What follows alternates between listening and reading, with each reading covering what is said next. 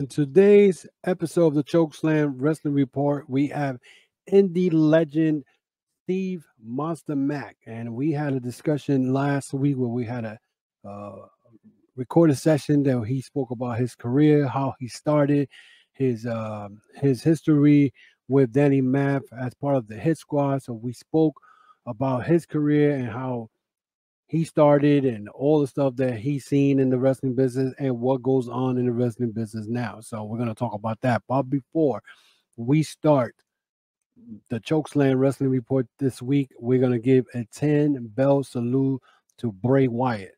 The man was a creative genius, and now he is no longer with us. And of course, this past Thursday, while I was doing a podcast with Jay Santee and Whole Milk Mike, of the Turnbuckle Tabloid, we were hit with the sad news of his passing. So, with that, we're going to give the respect to the man and give him his 10-bell salute. And again, Bray Wyatt, thank you for all the memories and rest in peace, brother.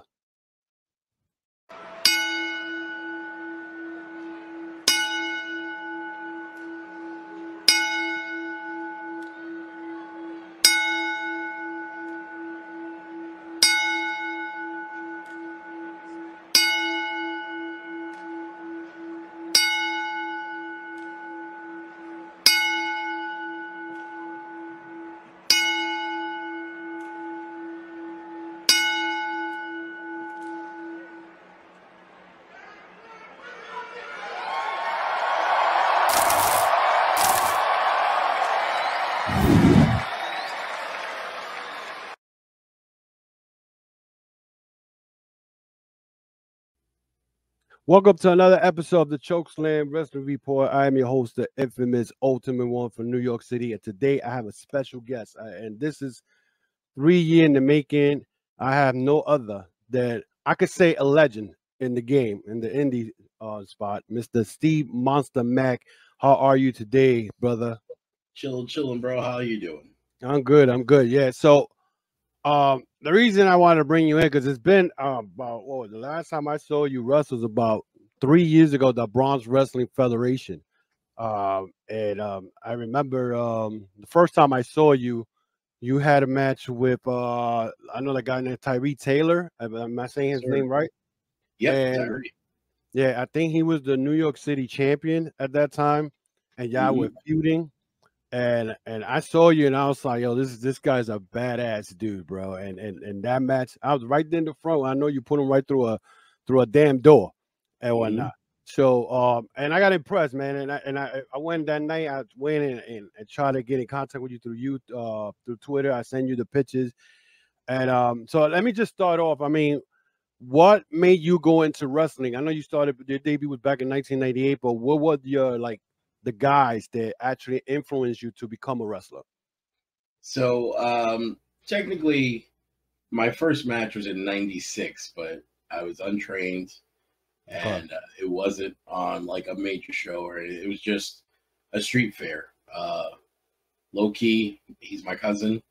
Oh, really?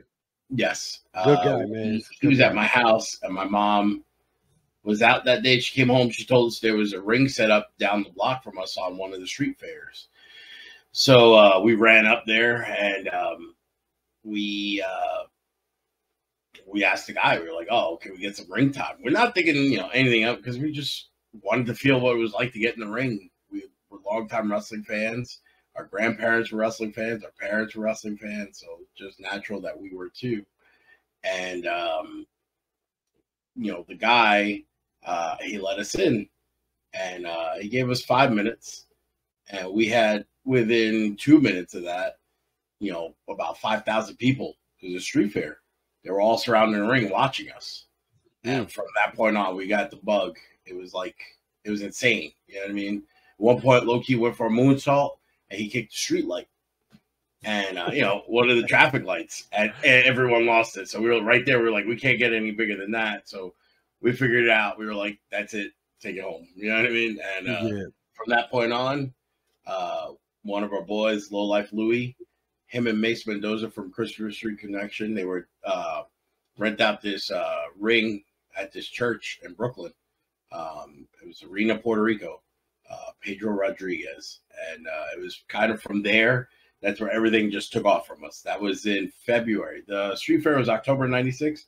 February '97 is when we started working with Louie and our friends, and things just went nuts. I mean, we met Homicide, we met Latham, Bobby Lombardi, Shaolin, Jay Lover, all these guys that would become very influential in our careers. And, you know, we always loved wrestling. So it was just a natural fit. And for whatever reason, we just had good ring presence. We had the athletic ability. I was playing football for my high school. I went to Fort Hamilton in Brooklyn and played for the Tigers. And, you know, it just, he was originally from Fort Hamilton, Brooklyn, but he moved to Jersey during his high school life, career, or whatever you want to call it. And he played for North Bergen up there for a season, half a season, something like that. But like, we always were athletic. And next thing you know, we're in wrestling, and it just felt natural to us, you know? It's because I was doing my research. Like I said, I did my little research here. I know like, Homicide is one of the guys they train you, but I also see you got Manny Fernandez, who also trained you. And I know he was a rugged type dude because I watched Manny Fernandez. I mean, he was known as the Raging Bull for a reason. Yeah. If you got him pissed off, he definitely gave you the horns. You know what I'm saying? But Manny was living in Jersey for a hot minute, and by this point, we were already wrestling for Jersey All Pro, but Manny would come down to the school, and he, you know, for about, I want to say about 6 months, give or take, he put us under his wings, and me, Homicide, Key, and Maff were his top 4 students that he was training. I have Crazy Ivan too, because Crazy Ivan was training under him. And, you know, he took us under his wing, and anything that he had, he made sure that he threw a bone our way. And that was pretty much, I mean, we spent a lot of time with him in and out of the ring. He was part of that West Texas clique. Terry Funk, Stan Hansen, Bruiser Brody, Derek Murdoch. Dick Murdoch also, right? He often compared his group to our group.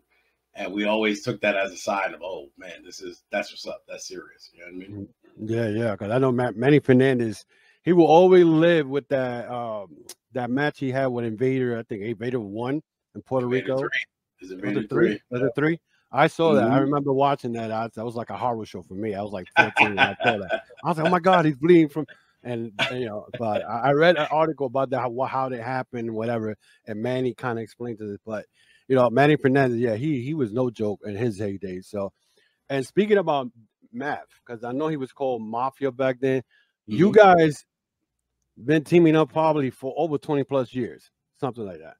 I mean, do you guys, well, I mean, to this day, y'all like brothers, because y'all got the same ring style. Like, he's a rugged type dude. He hits hard. So, I mean, because I noticed that you guys started off in Jersey Pro as a tag team, and that they were called the Hit Squad, right? And and then he turned on you on Ring of Honor, doing the Hades of Ring of Honor. I mean, what's still, even though there's a betrayal between you two, what brings you guys back? I mean, is it the chemistry as far as the tag team or what? So let me bring it back to the beginning. Maff used to come to Jersey All Pro wrestling shows. And he would be sitting in the front as a fan. And he was this big, loud Puerto Rican dude. And we had a group called the Nation of Immigration. It was Homicide, myself, Don Montoya, Kane D, Chino Martinez, and Low Life Louie. And we were the Puerto Ricans against the whites. So Maff would have his flag, his jersey. He'd be front row representing Matt Hart. And then one day he decided to come to the Jersey All Pro school. And, you know, they put us together right away. And at first there was resistance on my part because I was doing singles. I was traveling the country already. I was doing a whole bunch of things. And I didn't want to have a tag team partner. I didn't want to have to train somebody new. And, you know, I'm learning this stuff myself. And now I got to stop, reset, learn someone new, deal with his nuances, and figure out what's the best thing that's going to work for us. But we had instant chemistry. Back then, before he had all the tattoos, if you were filming, it was hard to tell which one was which. There's Yeah, I know. sometimes my mom is like, "That's you." I'm like, "No, that's Danny." Yeah, it You know used what I to mean? look alike. Yeah, I saw Yeah, a early video and y'all look alike. I'm like, which is yeah, who? exactly. So and the only way I could ever tell was how the hands were taped. He taped his one hand like a boxer, and I had strips going across my knuckles. That was the only way I could tell. But most of the time, it was hard to tell us apart, and we had great chemistry that was made even greater by being in the ring with guys like the Haas brothers. Haas brothers, we were their tackling dummies, we were their training dummies. And Russ and Charlie, they were no joke. They were shooters from Seton Hall, from Oklahoma, Oklahoma by way of Seton Hall. Yeah. They were just amazing athletes, the two of them. And being in the ring with them and learning how to go through the ropes with them made us even stronger. So, we had like a 5-year run there. We do the turn in Ring of Honor. We were supposed to do more, but I ended up getting fired by Ring of Honor. Really? Then, I kind of threatened the promoter at the time. So he was like, "Oh, you're suspended." And then I come back for when I'm supposed to, I come to the show up at the show. I'm supposed to come back. And it's like, "No, I fired you." I was like, "You said I was suspended," but whatever. Yeah. And, so then he does his thing. I do my thing. And then fast forward to about 2008, 2009. We end up teaming up again, and we had chemistry, but that only lasted like maybe a couple of months. And then in 2015, Beyond Wrestling had wanted to have us on a show, and that one show ended up being about 3 or 4 years where we teamed up. And I always say the same thing: we could go years without talking, put us anywhere near a ring, and it'll be like we saw each other yesterday. We just have that chemistry. I don't know what bonds were given to us that we have that chemistry, but no matter what, I could be mad at him, he could be mad at me. I mean, we're not right now. We're cool. You know what I'm saying? But like, he's doing his thing and I'm doing mine. And no matter what's going on, we'll get back in the ring, and it's as if nothing ever happened. It's just one of those things. I can't describe it. I've got better chemistry with him than I do with some people in my family. You know what I mean? And it's very weird, but for whatever reason, the Hit Squad was meant to happen. You know what I mean? We were meant to cross paths. Yeah, I was checking your accolades, man. It's like everything is with him. If you don't mind running down some of the stuff, I don't even know if you even see the stuff that you have done in the past 20-something years with this guy. The only thing that I know is that over the 26 years that I've been in the ring, I've had it might be 90 now, 90 different title reigns, with most of them being tag teams with about 15 tag partners, most of them with Maff, and then KTB would be the second partner that I had the most success with. With Maff, we had Jersey All Pro a bunch of times, JCW, the original JCW. Yeah. We had GCW. We had JCW was relaunched through tag champs. USA Pro, ICW, you name it, we had it. We were the first Ring of Honor, anything that you saw in Ring of Honor. We were the first match, even though it's disputed by some because it wasn't a match that was announced. It was still a 3 count. We had the first match. We beat the Christmas Tree Connection to start off Ring of Honor history. I mean, everything. In the last few years, we had Tournament for Tomorrow for Beyond, Tournament for Tomorrow 4. We had the Samoan Cup for Samu. I mean, there's been so much stuff that we've been partners for as far as success in our careers, and we'll be forever linked no matter what. Yeah, I'm looking at this, and it's like you guys had USA Pro Wrestling Extreme Tag Champs 4 times. 4 times with Mapp, 2 times with Havoc, 1 time with Louis Ramos, WXW Tag Team Champions, 2 times with Mapp. I mean, I was writing this down. I was like, yo, this guy might as well just live with this guy, Mapp. I mean, you had all the damn tag team belts. Yeah, at one time, we had 7 titles. So, like, we used to see, like, TJ Marconi and Vicious Vicky displaying all their belts. It's cute and all, but I did that 20 years ago. Yeah, I know. I saw that. I read that. I was like, I said this guy had one tag team with another, and they had 6 more at the same time. I'm like, do you guys have to carry all that, or? Yeah. So we actually we took one picture with all the belts when we had them. So it was 14 titles, but what we did was we laid them on the floor and we stood, we laid next to them and took pictures that way because it was just too heavy. Yeah, I mean, I could imagine. I mean, it's funny because I was at House of Glory this past Friday, and I took a picture with Akira. He's like, he's the middleweight champion for MLW. Plus, he has the tag team belt. So he held the middleweight, and then he made me. He told me, "Hey, you carry the tag team belt, and it's heavy. It's like 10 pounds."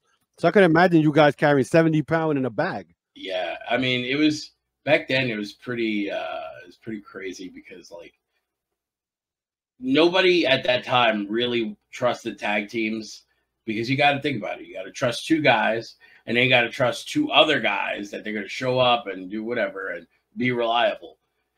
And it was harder for them to put tag teams in the main event. But then Maff and I come around, and the SAT come around, and New York all of a sudden is the hopping place for tag teams. And Jersey All Pros started it. They put us in the main event first. And then Frank Goodman and USA Pro and ICW, they started putting us in the main event. Next thing you know, we're winning all the titles and having all the main event matches. And it was like for like a 3-year run there. It was like pretty crazy because we had to remember where we had to be, which titles we got to bring, who we're going to wrestle, what clothes we're going to wear, because we always had different sets. We had a green set, with a yellow set, an orange set, a red set, a black set. So we had to remember, coordinate all that stuff.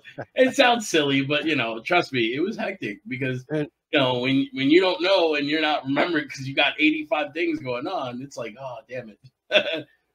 I mean, have your body taken a beating from all this time? I mean, because I know I speak to wrestlers that be like, oh, my knee hurts, I get up with pain. Is it that way for you right now? Because I mean, you're still young. You're still like 45. Am I correct? 44, but I feel like I'm next 94. Year. 94? I mean? Yeah. I mean, I got like my back, my neck, my shoulders. All those years of giving clotheslines have definitely messed up my right shoulder. It's definitely, I feel it every day. My back is definitely a mess. My knees are a mess. I'm a bigger guy too. So even if I didn't have wrestling, I'd still have those pains, but with the wrestling, it intensifies it. And like I get yelled at because I don't like taking meds. I don't like taking pain pills. I don't do drugs. I don't drink. It's not because I'm better than anybody else, but it's because I have a phone full of people who died from overdoses and addictions, and and that always puts me in my place of like, hey, stupid, you could get easily addicted to this stuff and then not wake up. And I've got a daughter. She's turning 10 this month. And I want to be there when she's 40, 50. I mean, I'm pretty sure I won't be, but if I can make it there as close as I can, then I'll be happy. You know what I mean? Yeah, I mean, because especially during the 2000, I think around 2006, 2007, that was when you were hearing all these people dying at a young age because of pills and all that stuff, So I mean, it's a smart move, but I want to see you keep wrestling. You know what I'm saying? Because you're still young, bro. You're still young. I don't know how much time I got left in the ring. Yeah. I'm at the end of the tunnel. You know what I mean? And it's not because I suck or anything like that, but I just want to be able to move in a couple of years and not have to worry about being in a wheelchair or looking, like trash when I'm in the ring. Like I sometimes I see some of those guys and it's depressing. I mean, I was in the movie The Wrestler, and that's what that's all about. A guy who just didn't know when to quit. And I don't want to be that guy. I never wanted to be that guy. I always want, if you see my name, you're going to see quality. You're going to see something different than everybody else. And, if I can't provide that, then I don't want to be in the ring doing it. It's not fun for me at that point. You know what I mean? Yeah. One match I know is coming up for you, and there was a match you had about, I say in May, and it was against PJ Savage. I saw that match. You guys, like 2 big pit bulls in there, and you got the best of him. Now I know you guys are wrestling again. When is it the date? If you refresh my memory, September 16th. Yeah. For Blaze of Glory for Titan Championship Wrestling at the Highline Arena in Aberdeen, New Jersey. Yeah. So I mean, Savage is a beast because this guy, he hits hard. You two guys are like, when I saw that match on YouTube, I was like, wow. It was like, I felt like I was watching New Japan Strong Style type of wrestling. Thank you. I mean, are you ready again for him? Because this guy, he gets better and better in that ring every time I see him. Are you gonna, are you ready for that again? So after having that first match with him, and it's easy to see that the tradition that Maff, myself, Homicide, and Key started with New York wrestling, and that includes guys like Red and the SAT and Brian Excel, and all the stuff that we went through. If he was old enough to be a part of it with us, he would have been right there, surviving and thriving. You know what I mean? Been on top. He would have fit right in with those guys. But when you're in there with him, he is a savage. He does hit hard. Even when he just runs into you and he's not trying to hit you, you're getting knocked. You know what I mean? First match I took, using my brain. You know what I mean? He thought he had me, and I rolled him up 1, 2, 3. Yeah. I've been giving him his props, and I gave him his respect. I've been giving him his respect. Last couple of shows for Titan, there's been a little bit of a difference of opinion. We were down in North Carolina last week. I was about to win my match in the 3-way against Gangone, the champ, and Johnny Moran, the former champ. And the Savage came in, and he speared me, and I got pinned. So that's just putting more fuel to the fire. You know what I mean? Oh, and, boy. We still have another show on September 2nd before we get to the 16th. So we might have the match there, mess around. You know what I mean? Yeah. But PJ Savage, on all honesty, he's the future of not only New York wrestling, but indie wrestling. He's got a lot going for him. The crowd loves him everywhere. They loved him down in North Carolina. First time seeing him, they fell in love real quick with him. And when you're in my position where you're going to be running shows and being in charge of locker rooms, that's someone that you want in your locker room with you. That's someone that that he's going to bring the fire every show, whether it's 5 people or 5,000 people. And, need a lot more guys who have that burning heart and desire like PJ Savage. Yeah.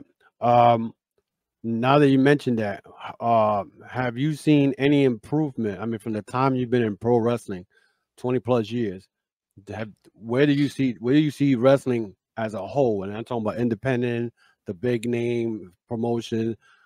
Do you see it thriving higher, or you see this problem as far as because I saw a video where a guy tried to do an elbow drop from God knows 30 feet from some stage and missed the guy completely on the table. Do you see wrestling getting better, or is it getting crazy because wrestlers are trying to entertain these fans that think that killing yourself for them is worth it? So you said it yourself. You went to House of Glory on Friday. Yeah. And if you stayed for the whole show, you saw Red and Brian Excel take on the main event. Yes. The main event are 2 guys that over the last year I've had a lot of in-ring time with. Mm-hmm. Those are guys that are the better part of pro wrestling. There's a lot of talent who I watch and I see, and all they really need is just a veteran voice to just show them, like, hey, if you just do this instead of that, look at the difference. Notice the difference, watch the difference. Not, you need to do this, you need to do that. When you have someone teaching like that, they're never going to pick it up, especially with today's generation. Mm-hmm. They very much are resistant to being told what to do. Part of the problem that today's, not just wrestling, but today's world is the feeling of entitlement and how high it is. Everyone feels like you should give them this, you should give them that. You ain't got to do nothing. Saw somebody the other day ask for oh, you should take into account the money that I spend to get to a show and food and stuff like that. And you're right, they should. But you know where that comes in? When you put your price at a certain range and match your effort in the ring with that price. Because then it's showing that the diet, the workout, the gym, the travel, that is paying off because you're giving a better quality event. Don't sit there and tell me you need to blah, blah. Nobody needs to do anything. Stop feeling that you're owed anything. Get out of the feelings part. That's the problem with a lot of wrestling today. There's so much, my feelings are hurt. Nobody gives a damn about your feelings. You show up, you get paid, you wrestle, you go home. That's it. That's all you got to do. But when you start putting into account, oh, he said I'm black instead of white, or yellow instead of red, or green instead of gray, and you start worrying about that, that's where you got to worry about the person's mental capacity to handle pro wrestling. Doesn't matter what back in the days, you had guys that didn't care. You had guys that did this for money to feed their family, so they hustled. Their hustle game was insane, and they did what they had to do to make money, right? Now it's become more of an athletic event where there's more, oh, look what I could do, rather than look why I'm doing what I'm doing. And so that has to change. You got to start changing psychology. A lot of these people think because, they hit their leg on the canvas and they grab their knee for, 2 seconds, that's selling. That's not selling. You want people to believe. You want people to understand that you're in pain. You want people to read and want to cheer you on to do better. You don't want them to be like, oh, okay, and then move on to the next thing. But that has to be taught. That has to be learned. That has to be explained. And right now, there's not enough guys doing that. So once that starts happening, once you start explaining, see, you brought it up right away, Manny Fernandez. Manny Fernandez is the definition of old school. Like I said, he grew up with the West Texas guys. Ted DiBiase, Tito Santana, Bruiser Brody, Stan Hansen, both Funks, Tully Blanchard. Dick all Murdoch. Those guys came from West Texas. They all learned the same style. You go back to Giant Baba, who went to Terry Funk and Dory Funk to learn how to wrestle, and Onita and all these other guys who came from Japan and wherever. They all learned West Texas. There was the psychology. Yeah, you had to be tough. Yeah, you had to be able to take a shot. That comes with the game no matter what, because we always say this ain't ballerinas. This is definitely, a rugged sport. Ballerinas. So, it's true though. It's true because exactly. They a lot of these kids, they got the wrong impression. They think it's all, let's choreograph this whole sequence where we're ole and miss me and whatever, and then it ends with someone getting dropped on their head, and that's wrestling. It's true, because I was at a show in September of last year, and this guy was like, I don't remember the guy's name because it's been so long, but it was like, this guy was like at least 6'5", and he tried to do a hurricanrana from the top rope, and I'm saying to myself, why is 6'5" trying to do a hurricanrana on top of 3 guys down there? We all know they're gonna try to hold on. He missed the guys completely and landed on the hardwood floor. They had to take him out, and I'm like, and after seeing that, and I've been following wrestling forever, and the stuff that I see in wrestling and then the online, I'm like, these guys are not, they're not. They think everything is acrobatic stuff, and I remember Chris Case talking about that to me one time, that they don't listen, they do whatever they want. TJ Marconi sometimes goes online and he speaks his mind off, and people are like, oh no, you shouldn't say that, but it needs to be heard. Yeah. Well, see, TJ Marconi, he'll get in trouble because he's saying what should be said, but then he'll do his rope walk clothesline, which when you're in there with bigger guys, yeah, sure, definitely do it. Stand out, whatever. But if you're in there with smaller guys, Marconi should be just destroying them by throwing them and launching them, whatever. But when you're in there with the bigger guys, it's a different story. I could do the run off the second rope. I've done it a bunch of times. you know, at first it was just the guys like TJ Marconi and DJ Hyde, the bigger guys. But then, you know, as I got in there with guys that I know that could work, you know, I did it with when I needed to do it out of desperation, you know, and every once in a while I would throw it in, like when we wrestled Gargano and Ciampa. I threw it in there because I knew people were going to be watching. They're going to see some big old fat dude doing a run off the second to some young stud that's going to come out dope. You know what I mean? So, you know, you got to pick and choose your spots, but at the same time, you got to be smart. You like you just said, the dude got hurt, and for what? Trying to show off, and I bet you he went to the back. Did it look all right? No, it looked bad, stupid. I mean, I was selling my shirts there, and when he hit that floor, I was like, "Oh my god!" Because he missed everything. He didn't touch anybody. I was like, "Why are you doing that?" And it's funny because I mean, I know they do practice before they do all this stuff, but it wasn't even necessary. Like you had two guys. They had three guys that were shorter than him, and he missed everybody. So, and that's the crazy thing. Like fans today, like if you watch stuff from the 80s and 90s, fans didn't care if wrestlers missed spots. Yeah, they just accepted that it was a fight, and stuff happens. Sometimes you go for a high risk maneuver, didn't pay off. You know what I mean? But like today, these fans think that everything they know and everything that they see is what it is. Sometimes people throw in Sabu. Doesn't really talk much. I love Sabu. He's one of my favorite wrestlers of all time. And he's actually one of the coolest guys I've ever been in a locker room with. One of my favorite people, right? Not everybody loves Sabu, but Sabu the other day just admitted sometimes he would do stuff where he would miss on purpose. He could nail it every time. And he would miss because the fans thought they knew what was going to happen. And that's not always the case. The fans don't know everything. They can't know if they're not in the back and know what's going on. You know what I mean? So while, you know, if for the older generation, they don't want to admit that, you know, kayfabe is dead. Kayfabe's been dead. But at the same time, you don't have to keep shoveling down people's mouth. Hey, look, I'm breaking the fourth wall. No.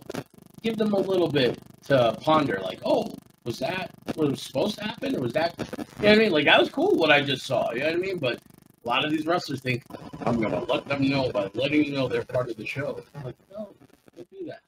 Because these fans, a lot of them already think they know more than the wrestlers, and they don't. A lot of them never left their couch. And it's, the thing is, these fans nowadays, they too deep into a wrestler's life. Like they want to know every little thing, and you know, a situation like what I mean with Cash Wheeler, what happened to him, and somebody posted his arraignment. I'm like, this is what it's gotten to the point where wrestlers can't have a private life. You know, it's like you got to be all in it. I mean, I'm sure you probably don't want that. I mean, you don't want your kids having some crazy fan. Hey, Mac, let me get your autograph. You know what I'm saying? When you're in the middle of relaxing. You know? So part of the reason why I don't put everything on social media, why I have two private pages, is because at a show, my ex-wife and my two friends were with my daughter. My daughter was, I think, 2 or 3 at the time. And there was a fan that she was on my Facebook page, and she had approached my daughter. Oh, you're so cute, whatever, you know, you're not thinking anything of it. And then she kept saying, I would love to take you home and for you to be my daughter, and like in front of my ex-wife. So at that point, I was like, get her way.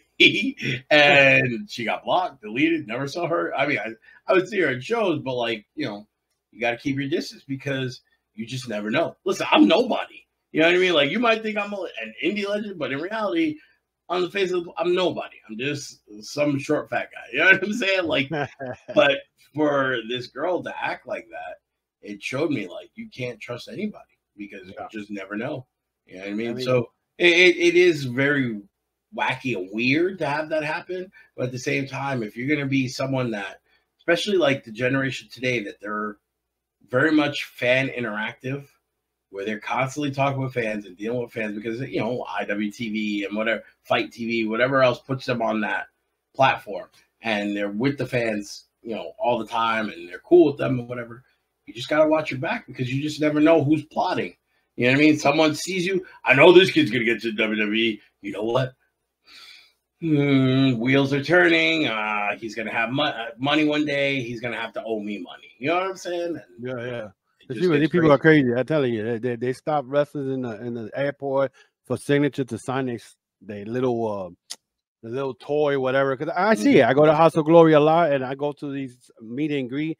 And, you know, I get my pictures, whatever, get my little autograph. But these people be coming with a bunch of stuff. Oh, sign this, sign that. And I'm like, yo, like, that's not even just to sell it for eBay. You know what I'm saying? It's just ridiculous. So, anyway, thank you very much. Real quick. Last week, I was sitting with Haku, and what happened was the locker room that we used, they were using for the meet and greet for all the legends that were at the event in North Carolina. So Haku's at one table, and I'm chilling there. I got my bag there. We're talking, and all of a sudden, a guy who worked the event, he had two pictures. One, like a 1980s WWE promo pic of Haku, and then the other side was a 90s Ming picture, right? So he's like, I got two pictures. Could you do me a favor and sign them? Haku's like, yeah, sure. Haku, sweetest guy. You know what I mean? Like, yeah, no problem, buddy. All of a sudden, he takes the pictures out, and they both have Post-it notes. And it's, could you just make it out what's on the Post-it note? It's like, dear, whatever, you're my best friend, blah, blah, blah. And, like, he's like, exactly like that. Haku's like, but you asked me to do you a favor. A favor is just me putting my name, and that's it. You go, oh, well, you know, I mean, since I have you, whatever. He's like, so Haku does it, and as he's doing the second one, the guy's like, wait, you forgot. And Haku goes, buddy, I got to tell you, you're annoying me. I'm going to get up and bite your nose. That was like the best part of the weekend for me because, you know, that's some real nonsense right there. Like, you can't, you know, if you're going to ask for a favor is one thing. You know, like he said, a favor is just putting his name, and that's it. But if you have more, listen, it doesn't seem right in some aspects, but at the same time, he should be asking for more money, you know, or any money, because like I didn't pay any money. You know what I mean? So he did it. So he signed it as a favor. Yeah. Didn't even charge him. Yeah, didn't charge him. But this is what I'm saying. So instead of the guy being happy that he even just signed it and, you know, whatever. Oh, no, you just make it exactly like that. And it was like, come on, bro, you can't be like that. You know what I mean? Like he said, doing a favor is just putting your name, and that's it. Thank you. Shake your hand. Oh, you want to take a picture? Yeah, sure, no problem. You know what I mean? But yeah, you don't want to get Haku mad. Extra mile. Yeah. Because I remember when Bullet Club had that thing in Jersey, and this group called for a podcast called What's Culture. They did something that Haku came out. He wanted to kill them. Oh yeah. They were all working with each other. Oh, okay. I thought that shit looked real. I mean, they were all working. Daughter said, "Dad." I was like, "Oh shit, he's about to kill somebody, yo." And I can tell he's a badass dude. Like, you know, could be probably the sweetest guy in the world, but you know, some people push the button. So let me tell you a quick funny story though. I think the last time I saw you was probably a week before they closed down everything, the pandemic. And I brought my my goddaughter's little brother to the event. And I think you opened the show in a match. I forgot who it was. I think it was with Brando Lee. Yes, Brandon Lee. Yes, I wasn't sure if it was Brandon Lee or not. Yeah, but because that was my first defense of the New York City title. Yeah. We were just trying to have some fun with that. And I don't know if it was you that came with a glowing mask, or Brandon Lee came out with a glowing mask, like in the lights. And I remember my goddaughter's little brother went to the front and he saw it and he kind of ran back. He started crying when you started chopping the shit out of Brandon Lee. I was talking about you was hitting him, blah, blah. And, I was like, what's wrong? He's like, oh, I'm scared. I'm like, but he's not chopping you. He's chopping him. Yo, the kid got so scared. I had to call his mother. Astro Morales had to calm the kid down. That was hilarious. I'm like, because he was like, yeah, I'll go to the wrestling show. Yeah, I want to have fun. But when he saw you and you chopped the shit out of Brandon Lee like 2 or 3 times, he was like terrified. Yeah, I used to go out to those Bronx shows because legit, I'm not a fan of the Bronx. I've never been. I'm from Brooklyn. And Bronx is always gonna be the beef. You know what I mean? But I used to always try to start riots whenever I would wrestle in the Bronx. Like, my goal was to have the cops come because, like, I want to get those people so mad at me. And, like, when I hit the one line one time of, oh, I didn't know the building accepted EBT as a form of payment for tickets.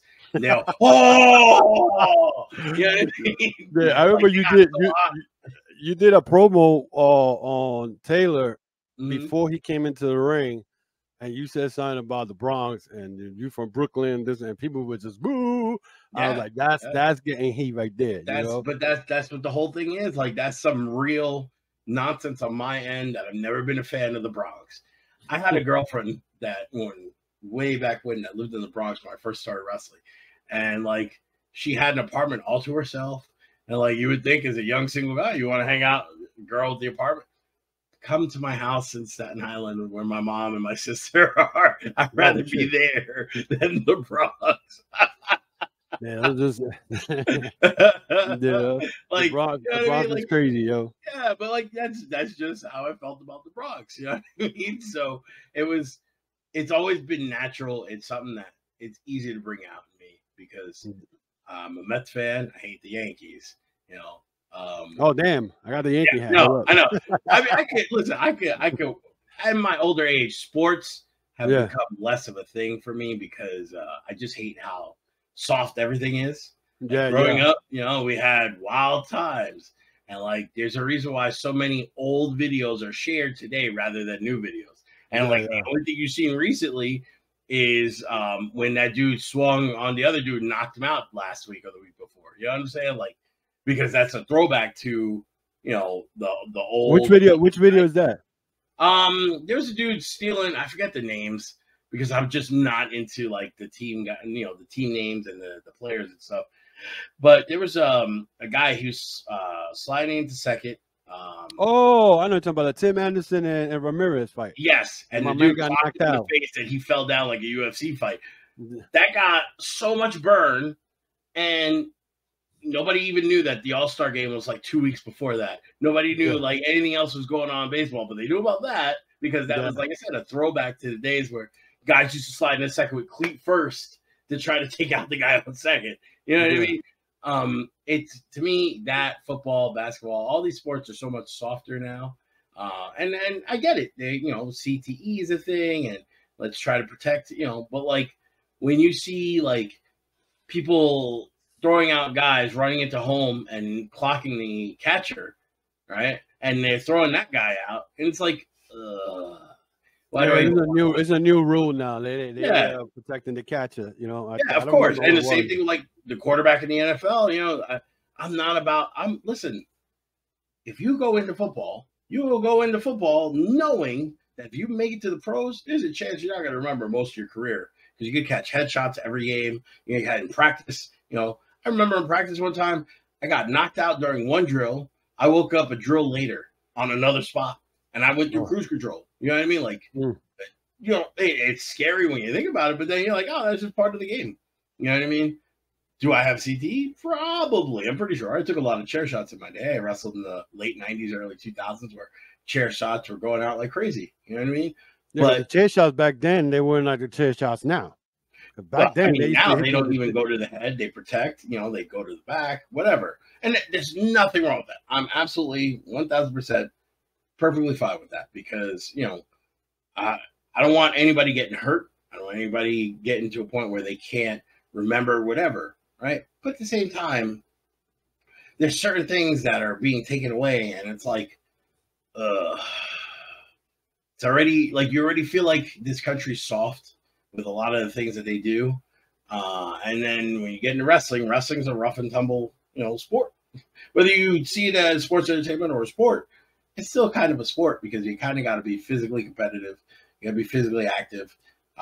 There's more of a demand. And like, you know, yeah, I come off like a dinosaur. I know because I like that stuff. I like the contact. I like the days of, oh, he got smashed right there. You know what I mean? I don't like that's just the acrobatic stuff. Yeah, like it's cool. It's cool. Yeah. You know what I mean? Don't get me wrong. It's cool to watch, especially when you see it in person.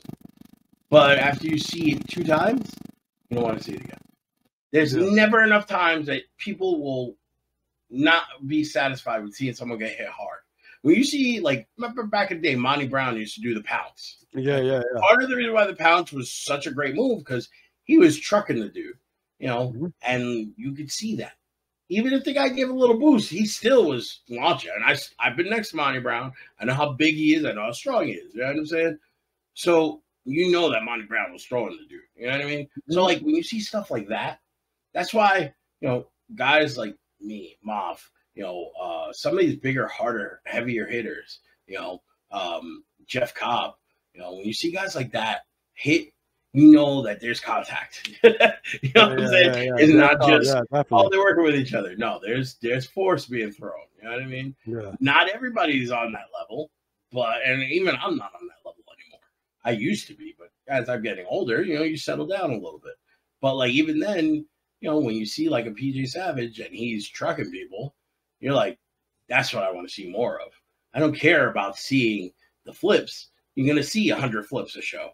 Yeah. But when you see someone get trucked like that, that to me is what, you know, for most people, I assume, you know, I can't speak for everybody, but I know from what I've seen, the bigger reaction is when someone gets hit hard, not when people do a twisty flip. And it's nothing against those guys, because I like working with those guys too.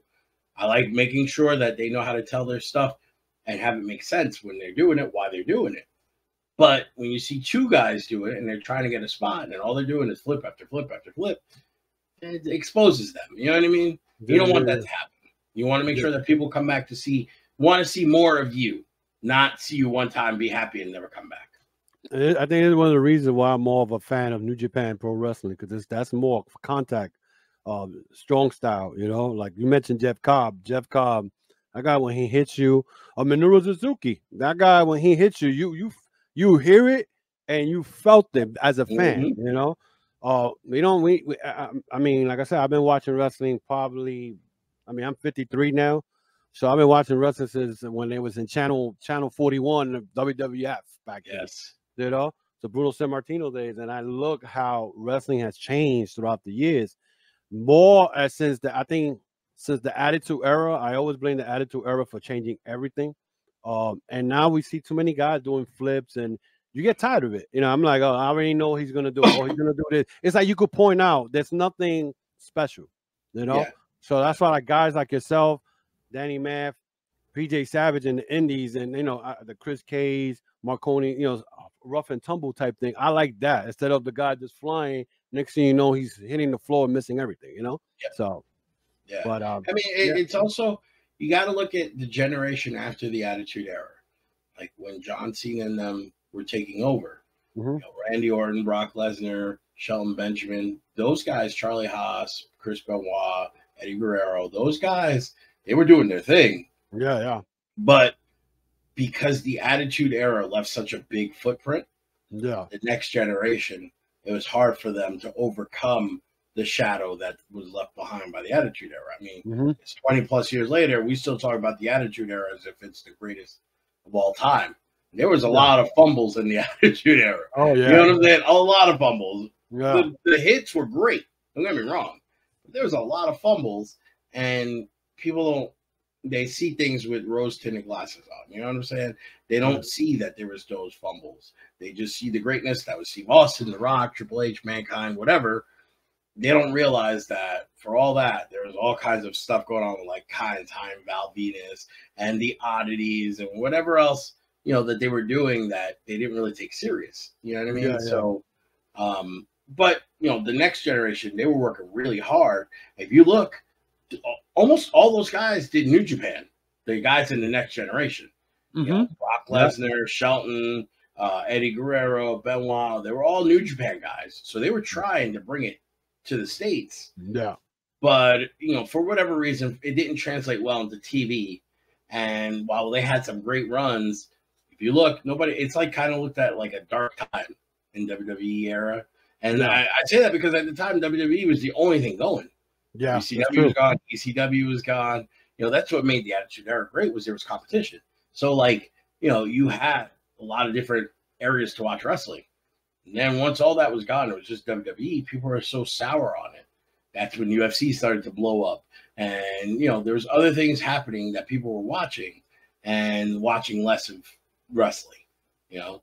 And I think you guys, as the indie guys, were not getting the recognition like you were supposed to. You know, I mean, you know, if there wasn't a camera or somebody recording it, nobody knew if you was doing your thing. You know what I'm saying? So I remember my stepson, was the one who pretty much introduced me to Ring of Honor because he had a friend, and they had DVDs of Ring of Honor when the Briscoes first started, and I knew about Ring of Honor because of I used to collect wrestling magazine, the Pro Wrestling Illustrated, that which you was I believe you was into was it 2000 what was it that you was I was in a few. yeah, but the one I got online was 2003. He was ranked 265 of the top 500. So, so that back then, I used to get the Pro Illustrated because it gave me all the info, who was out there, this and this and that.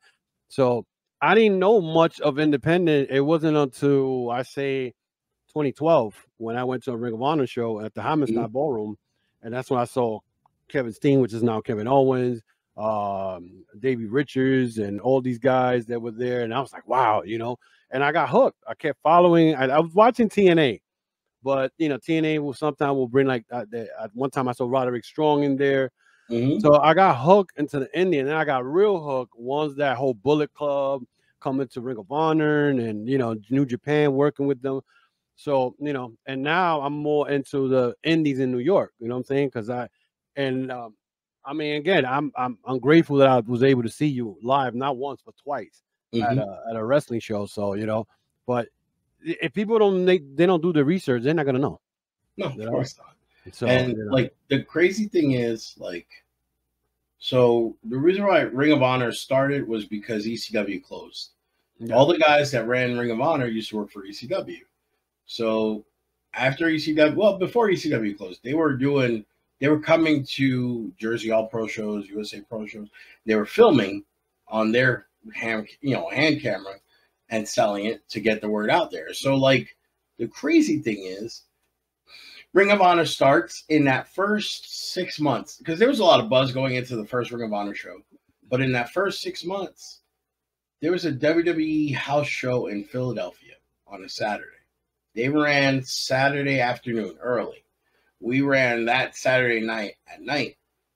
We almost outdrew the WWE house show because like I said, it was a bad time because this is post Attitude Era.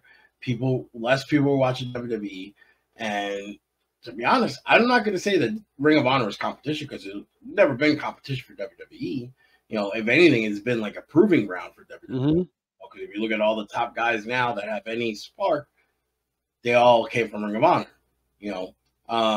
But back then it was like, oh, let's check out this new product that we keep hearing about. There's a lot of buzz going on, and that's what happened. There were some of the guys that were at the WWE show came to Ring of Honor after to check out the show, and they all said the same thing. They've been watching, they know what's up, and like it's crazy because we're all indie guys, and the majority of us were kind of like, that's cool that they're watching. And, from that point on, then you could see that things just picked up. But before that, like 2000, 2001, the indies were insane. It was like everybody was trying to be the next star or without even trying to be the next star. Like it was just great show after great show. And yeah, there'd be an occasional flop here or there. But for the most part, like I said, you had Hit Squad, Homicide, Low Key, SAT, Red, Quiet Storm Divine, Special K guys, Jay Lethal, Dixie Dragon, the Briscoes, Xavier, Christopher Street. All these guys that all were on the same like level of hungry. We were all trying to just make it.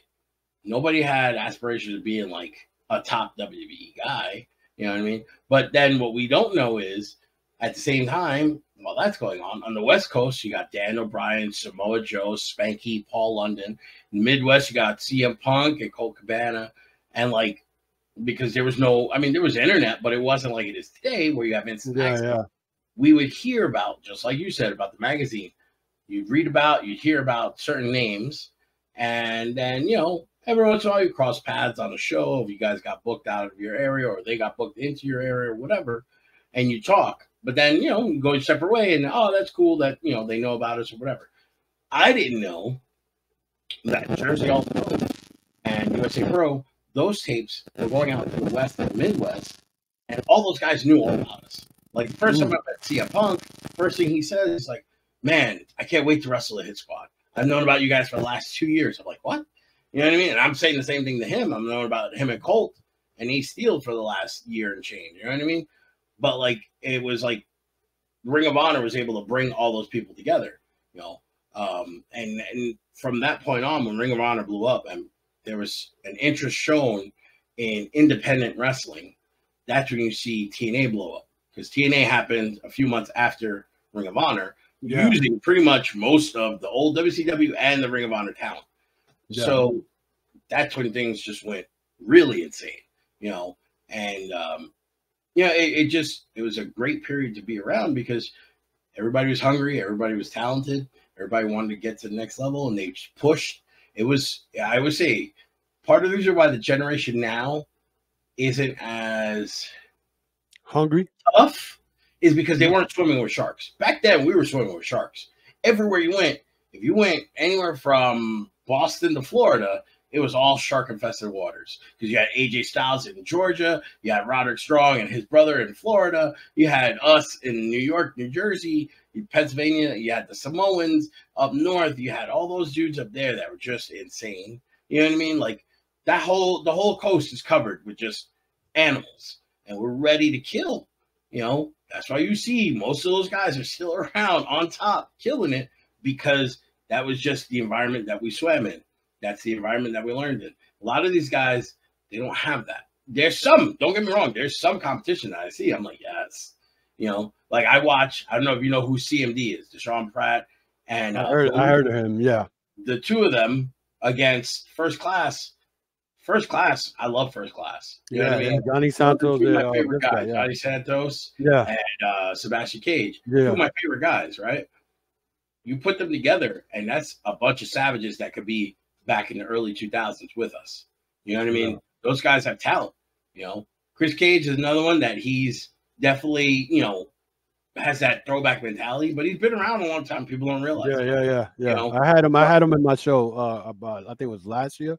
I had him in my show twice last year. He's one of my favorite guys we lock him with. You know, his promo, like we do.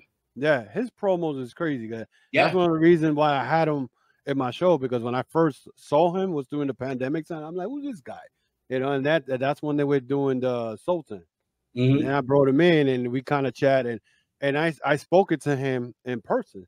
And, you know, and he's just like you. He says that, you know, some of these guys are entitled. They don't listen. They want to do things. And he'd be like, you know what? I'm going to do what they want me to do. That's it. You know, because you can't fight. You can't fight it. You know, you gotta be like, okay, whatever, you know? Yeah. I mean, you know, I constantly deal with guys who are from my generation who are like, you know, screw these kids. We don't need to do jack for them. And at the same time, I truly believe that you have to learn to work with them. You can't use the old tactics, because the old tactics, they'll call you a bully. They'll say that you don't know how to deal with people and that you have anger issues or whatever. Meanwhile, that's what got us to how we are. You know what I'm saying? But whatever. But you have to be able to work with the younger generation. And I don't mean cater to them, but you have to be able to communicate with them. You know, if you can communicate with them, possibly show them, you know, if they mess up, instead of pointing out, oh, you're a dumbass because you messed up, you say, all right, well, what can you do different that might get you a better result? You know, and they can't respond to that. Maybe they're just dumb, which there are some dumb kids on the Indies, you know what I mean? But at the same time, you know, you got to be able to learn to point out how to make things better rather than, you know, call them out. And it sucks, especially for an old guy like me. Because listen, when I screwed up, I got called everything. You know what I mean? I got told how much of a horrible wrestler I was. I was never going to make it and whatever the hell else, right? But it motivated me to get to a certain level. Yeah. These cats today work under a different motivation. Not all. Again, not all. But some. Most. I hate to say most, but there's a lot who work on a different wavelength of motivation. You know? Yeah. And they all want to be praised. I'm not going to praise you unless you do something good. You got to do something good. If you do something bad, you know, hey, whatever. You know? I had someone the other day. They cut a promo. And the promo wasn't great, right? And I'm not saying that I cut the greatest promos of all time. I'm just saying it wasn't great. It wasn't a promo that I would have cut, right? And what I did was, instead of that sucked or whatever. Hey, instead of doing this, because the person said, I'm going to come to your little show. No, it's their anniversary show. If you're going to come to the show, then obviously you're there for a reason. So instead of saying, oh, I'm going to come to your little show, when on whatever date, it's going to be, the focus is going to be about the company and their anniversary. It's going to be about me and when I decided to join that company. Mm-hmm. Where it sounds like you're putting over the company, but you're also putting over yourself. And, I said a couple of paragraphs about different tips, right? And my response was, after a whole bunch of, I respect what you said. I know I'm not great at my promos. My trainers have told me the same thing that you said. So I know we don't know each other well at all, really. But please don't send any more paragraphs like this unless I ask for them. What? Wow. So now I'm in a position where my whole thing is I am a vet. I'm supposed to give advice like that. And the thing was, the person worked for the company where I'm in charge of, a Titan, mm-hmm. one of Titan's companies. There's a couple of different, there's Goddesses, there's Funhouse, there's Outreach, Chosen, and Titan. Person worked for 3 of those things, right? And I said to the person, okay, now I could easily just be like, you know what? I tell all my friends, because I have a lot of friends in high position. This person has less than 2 years in-ring experience. For them to be telling me that I've got 26, that just goes to show the mentality of a lot of these wrestlers. Who, when we say you're entitled, that right there is proof of entitlement. But at the same time, if I go and embarrass them, you're using your position of power. The goal is for everyone to be better. If I really wanted to use my power, I would be a TV associate producer somewhere. I wouldn't be, where I'm at. I wouldn't be working on the indies. I'd be doing whatever makes me the most money. I'm doing what I like doing. I like helping younger people. I like running a company and putting on a show to show younger people, hey, this is what you're capable of doing. Because when it happened to me, which wasn't often, it was like, man, that's such an awesome feeling, But like, that's what I'm doing. And you got someone who's not willing to work with the team. So when that happens, guess what? They got to leave the team. You know what I'm saying? It makes no sense. First of all, the fact that they said your little show, I'm not even a wrestler, and that promo would have been like, I will come to your biggest show of the year, and I'm gonna make myself known. I'm gonna overshadow it. But you're gonna say your little show because not only, first of all, you gotta bring fans. You gotta make them interested in coming to the show. You ain't gonna say your little show. Right there, you killing it. Nobody's gonna. Oh, it's a little show. Why am I gonna waste my money on that? Why are you gonna waste your money as a fan? And why are you? If it's a little show for you, then why are you even going? Just stay home. Yeah, exactly. I don't know. I mean, that's just the way I think. You know what I mean? But like, no, but it makes sense. Because even me right now, you telling me the story, and the first thing that actually caught my attention was the part that he said little show. It's the anniversary show. You got to put over the company and you got to put over yourself. You know what I'm saying? But at the same time, if you're trying to, let's say if you're the heel and you say, I'm going to make myself bigger than the show, even though it's the anniversary of the show, you're still going to use the word little show. Yeah. You know what I'm saying? And I think, if I'm not mistaken, I said, everyone's going to be talking about me and my impact when I chose your anniversary show to come and debut. Mm-hmm. Rather than say, your little show or whatever, you know what I mean? You're putting over the company. It's their second anniversary. It's their biggest show. Mm-hmm. But on your biggest show is when I'm going to make my biggest impact performance. You know what I'm saying? You're not putting down them. You're putting yourself over, and people are going to be like, oh, what are they going to do at this show? Because it's a big show and they're making their, whatever. And like, I felt like that was just normal. You know what I mean? Like you said, you're seeing it how, the way I see it. Don't put it down. It's not something to put down. It's a big show. You saw the other day, you went to House of Glory, right? Mm-hmm. Imagine if someone, now that's not their biggest show by far, right? Because House of Glory, I think it was the 10th anniversary, something like that. Was it the 10th anniversary? All right, Yeah. So now it's the 10th anniversary. That's one of their biggest shows then, right? Mm-hmm. They've obviously had they had shows with Muda, Penta, LAX, where it was huge. And that show on Friday was packed because I saw some of the videos. You was there? It was no, I didn't go. I live out in Pennsylvania now, so to travel to Queens is a bit of a trek for me. Yeah. But I saw videos and pictures. Like I said, I'm cool with main event, so I saw before and after and stuff like that. And I know that building for them it's always packed. Very rare that they have an empty building.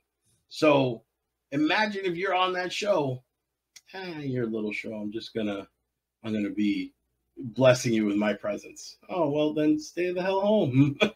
I don't need you on that. You know what I'm saying? I think Brian and Amazing Red would have been like, "Oh, you doing a promo like that? Don't come." Yeah, you know what I'm saying? Yeah, and that fan base will let you know.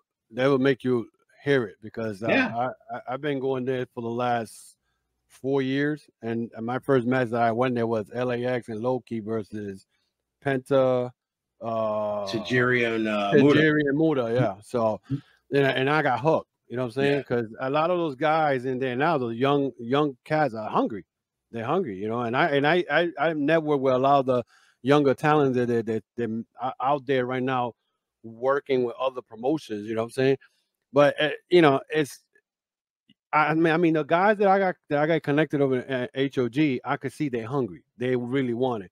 But then I bump into some of the guys that, let's say, if I go to Invictus or I go to a co-name Pro Wrestling, whatever, and some of the guys they too cocky. I see like they're too cocky. You be like, "Oh, can I take a picture?" And and they're like, "Oh, wait a minute, I got to do this," and you be like, "Okay, my dude, you're not that." You just lost out. You know what I'm saying? Yeah. Like, you don't even know who the fuck I am. I could be somebody that could put your name out there. You know what I'm saying? Yep. So, but I don't stress it because I know that you got the certain wrestlers that are cool and they're humble, and then you got wrestlers that they've been in the business probably 2 or 3 years. I think they're 10-year veterans. So and you know what? Everybody does that. That's something when you start to have people chant your name or boo you because you want them to boo you. Everyone gets a big head in the beginning. It's just natural. Because if you don't, then there's something wrong with you. You know what I mean? Yeah. But when you hear your name, especially a lot of kids now that have never been in sports. Like, I play football, so I know what it's like to get cheered for a good play. I know what it's like to get booed for a bad play. You know what I mean? But, some of these cats, they never been athletic in their life. So the only cheers that they know of are what's coming from their video game.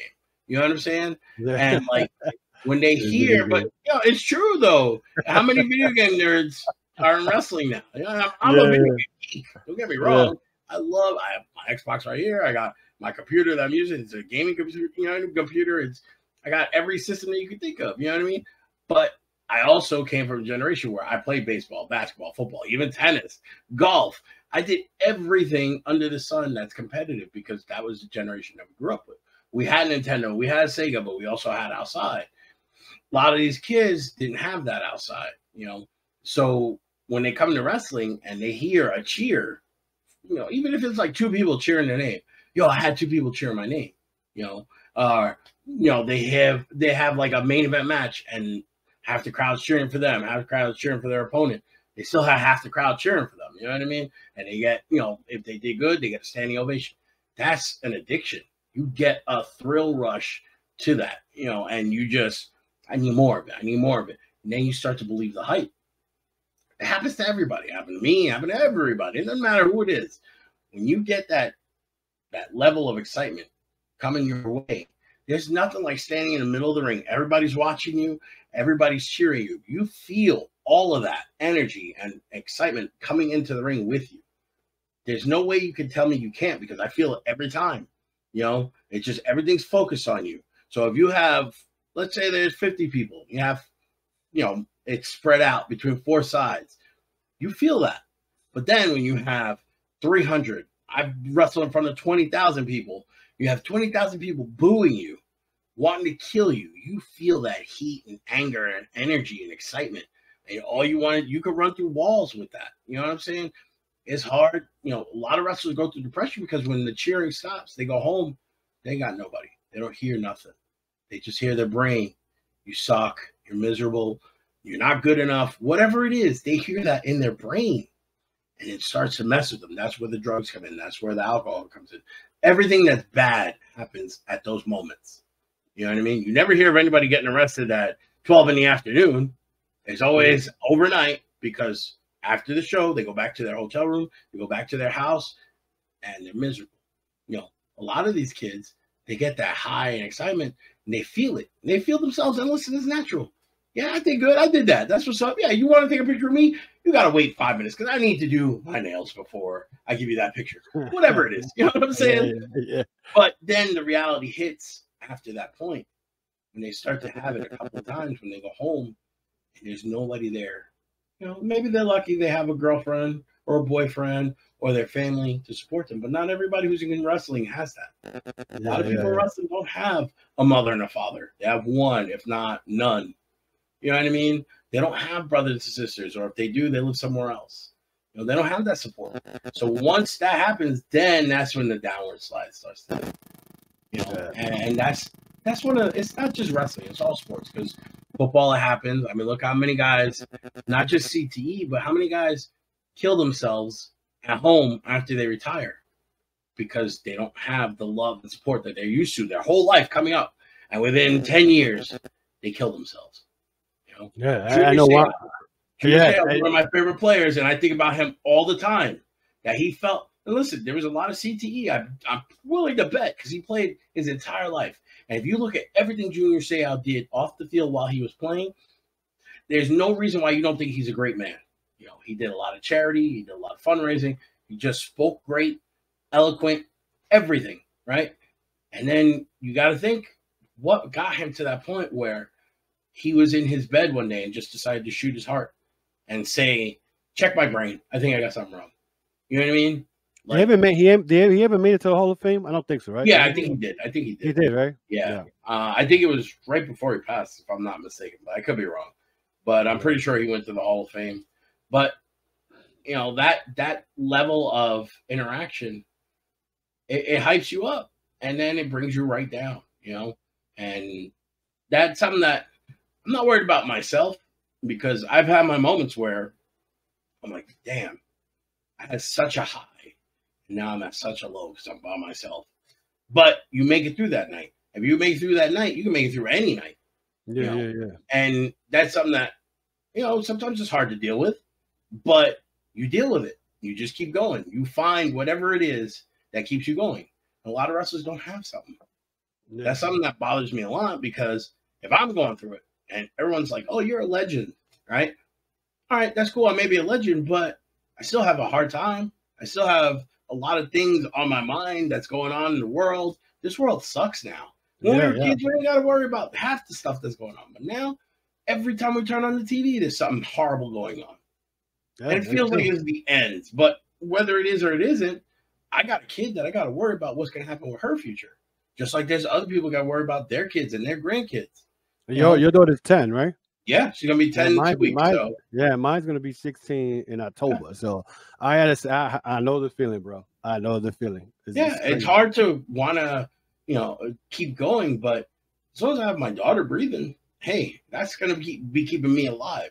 That's gonna be keeping me from doing anything stupid. You know what I mean? Like, I have that focus, but not everybody has that focus. You know, you gotta realize that, like, some of these cats, they need some help. You know, I worry about a guy like Joey Janela. Joey Janela, I've known that kid since he's, you know, in his teenage years, right? But Joey Janela, he's gone through a lot. And I know his body's killing him because he's put himself through a lot. And I don't know what's going on in his personal life, whether he has a girlfriend, whether he has a boyfriend, whether he has anything. But I know that a lot of the time when we would be on shows together, he didn't have anything at home. So for me, I'm like, I hope he has something to come home to and want to keep going, because I know that once you come off that high, it's, you know, it could be the end for anybody, especially if they don't have those people there. So like guys like him, I worry about all the time, especially if it's younger guys that I saw them start and I was already wrestling, see them get up to a high level and then they get cut or released or fired, and now they're back to the indies. It's depression. You know what I'm saying? It shouldn't be, but it is, because you're used to a certain thing. So, stuff like that is stuff. That's why I like being in the position that I'm at, because, you could be up top helping. It's dope. You make money. Yeah, it's stupid not to want to do it. But at the same time, when you're on the indie level, that's where everybody's going up, and that's where people are coming down. So they meet, and you're there to help. It don't matter what I do with the rest of my life. If I help people, I'm happy with that. You know what I'm saying? So that's how I look at a lot of things with like the indies. Like before, when you were saying, it's at a high level, or it could be, high. Depending. It could be. You're right. But it could also go down because there's a lot of people that you don't know could just drop off. Yeah. There was what's her name? Daphne Shannon last year. She who was that? Daphne in WCW. She was yeah. She she killed herself. Yeah. All she needed was someone to be there for her. And I knew her. She was a sweet person. She was so funny. Such a nice person. We used to work shows all the time. We used to always joke about stupid New York stuff and just everything. Because for a long time, we were on the same shows. And like, you see her, kill herself. And it's like, if she just had that one person there for her, So like, that's the stuff. I'm not sorry to get all depressing on it, but like, but I mean, it's a part of life. A lot of wrestlers, I mean, I could bring up a quick subject here. That's like that girl Lufisto from Canada, who right now is just going off on Twitter talking about how she been 26 years in the business, blah blah blah. And I understand. I mean, it is hard. You put your heart and soul doing something for 26 years and whatnot. And the whole thing that I read, the way I look at it, I'm like, okay, so you put in 26 years in the business, whatever, but you had to come be accountable of your skills if you felt that your skill wasn't taking you to that level, or who was guiding you at that time, So it seems like to me, the way I look at it, I read the whole thing. I think she sent a letter to MJF, and it's depressing because it's like she's saying what she went through in the whole nine.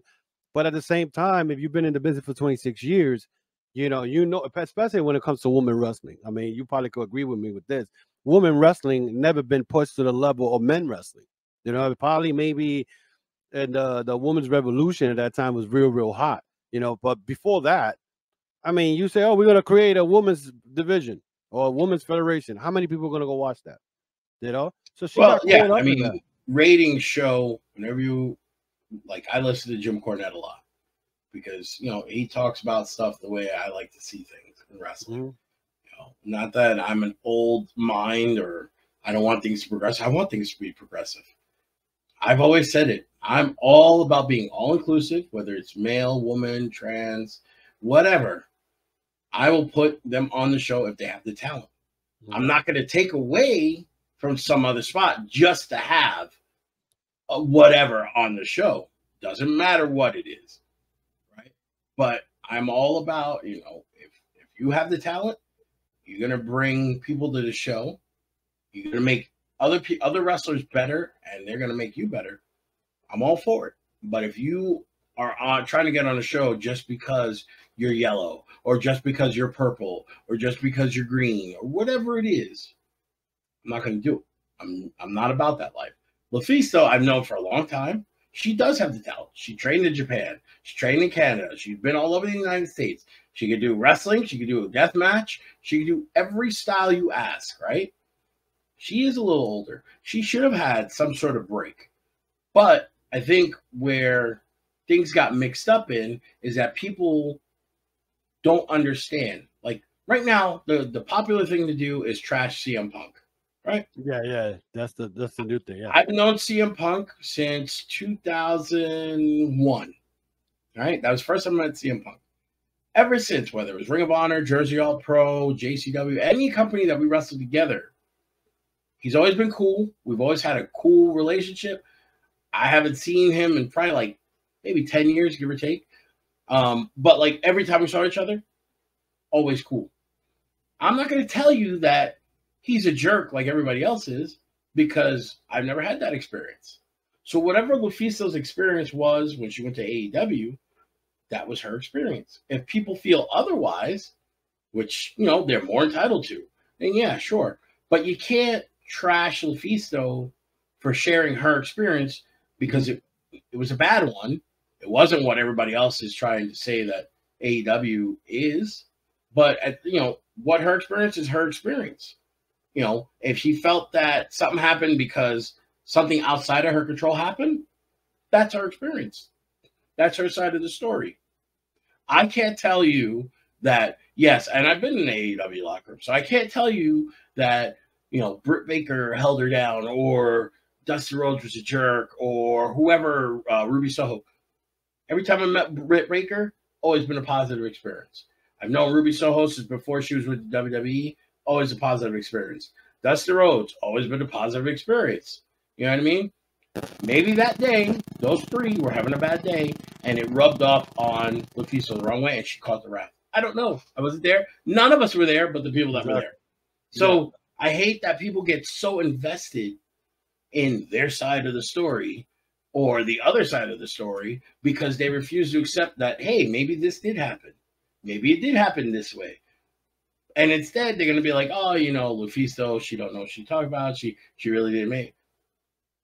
MJF, I've known him since he practically started. I met him the year he started, 2015, right? Always, I saw him last year. Always a great interaction. Same, right? So I can't be there and say, oh, you know, screw MJF for saying that or yay MJF for saying that. I can only tell you that every time I met MJF and wrestled with him or worked with him, we always had laughs. We always had a good time. I can't sit there and say what happened with Lufisto and what's going on because that's, you know, I'm not in that story. You know what I'm saying? A lot of people get way too heavily invested, especially now that there's an AEW versus WWE war. Doesn't matter. It's wrestling. You know what I'm saying? Like, and I don't even think, honestly, it's even a war. That's just the fan wants to make it a war. Well, but that's what I'm saying. It's not a war. Because if you look, WWE is killing AEW every week in ratings by double. AEW is trying, but, you know, right now it's just a WWE show, you know, and it's nothing that AEW sucks or anything like that because they don't suck. There's a lot of great wrestling on AEW, a lot of great wrestlers. But for whatever reason, people just aren't watching as much as they do WWE. WWE is the Band-Aid of marketing. You know what I'm saying? Like, Band-Aid, everybody associates the name Band-Aid with the bandages that go on your finger. But it's not what it's called. It's called the bandage. Band-Aid is the brand. That's WWE. Just like whenever you talk about soda, everybody's drinking Coke. You know what I mean? Yeah, Pepsi's there, but everybody's drinking Coke. And that's what WWE is. When you talk about wrestling, it's WWE. That's priority, primary, whatever. AEW, secondary. And I'm not saying that in a Triple H disparaging type of way. Because once he said that, he was dissing. He was taking a shot. You know what I'm saying? Yeah. I'm fine with, you know? Yeah. But that's what it is, though. Because that's the alternative. They're not the primary. WWE is the primary. You know? If right now, if you said Bloodline, you know that's WWE. You know what I'm saying? That's not anybody else. That's WWE. Yeah. So you gotta look at it how it really is. You know, they're trying. They're gonna make it eventually. Next week, what is it? 86,000 tickets. That's amazing. 84,000, some shit like that. And most of that was sold before they even announced the match. Yeah. It's just that they were going to be there. Is it going to ever happen again? Probably not. Hey, but you think about it, their debut in that country. Yeah, it's UK, and UK you're gonna get people to see your shows because they don't get this. So exactly, because it's not just the UK. You got people from France, Germany, Poland, Ireland, all the countries nearby that you can cross the tunnel and you're in the UK. You know what I'm saying? That's all those people. So you might have 20,000 from the actual UK area. You know, London, Wales, whatever. But then the rest of that is all coming from the outside countries, you know, and not just from the one place. You know, here, we have Chicago, we have New York, we have Los Angeles, we have Miami. You know, people will hold off because they know WWE is going to be in their area within a couple of months, or AEW. You know what I'm saying? Plus, as long as there's indies, there's always going to be people interacting with that, and they're going to be happy with it because they're still getting their wrestling fix. You know, over there, the Indies, it's strong, not as strong as it used to because WWE came and raided it and took a lot of the best talent and kind of left everybody with nothing. But it's starting to rebuild. It's starting to come up. So you still have that. But that's part of the reason why everybody wants to come see AEW. Because a lot of the work and talent that's there was from the UK scene. Or they worked in the UK scene. So they want to see them come back. You know? Hopefully it does build to them getting bigger and better. But we can't see the future. You know? Anything can happen. Who knows? We might even be hit with another pandemic. God forbid. God forbid, no. But it's possible. We've seen that happen once. You know what I mean? Yeah. Might happen again. Yeah. Well, Steve, listen, I'm sorry I tried to interrupt you earlier, but you added another hour of a lot of information, man. I'm like, you're giving me everything from all the back. There's a whole lot more. Yeah, I'm sure.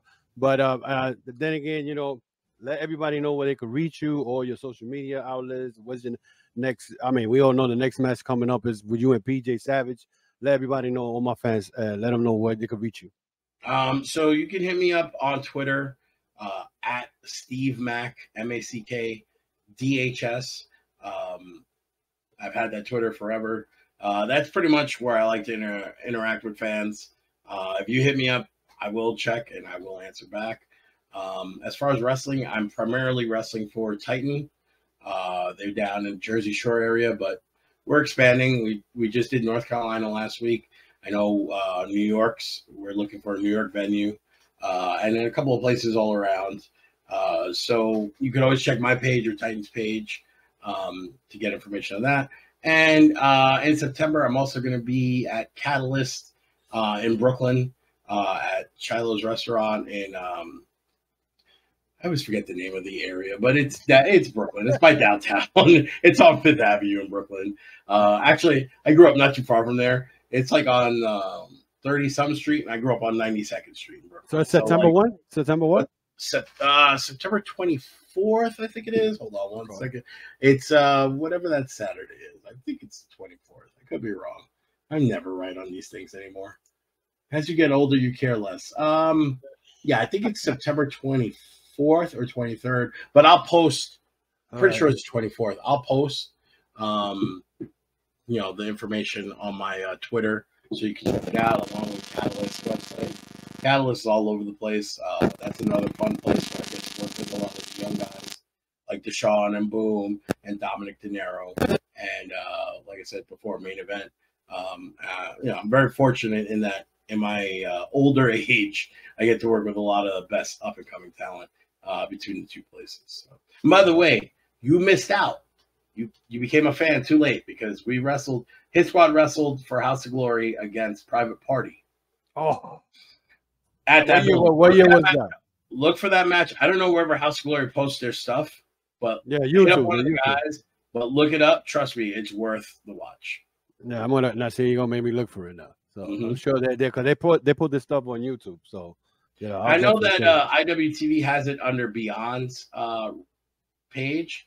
Yeah. It was House of Glory X Beyond was the name of the show. X Beyond. Oh, it was in 2016, if I'm not mistaken. Yeah, I mean, like I said, I started this podcast in 2019, and then I had this thing about, I want to bring in wrestlers, and then first one I saw was you, and I was like, I got to get in contact with this guy, and I still remember sending you the picture holding the New York City belt on your hand, and you responded back. So I was like, yo, one day I'm gonna get him and whatnot. But again, thank you for coming in, bro. I appreciate it. We gotta do this again. Hopefully, I'll see you around soon.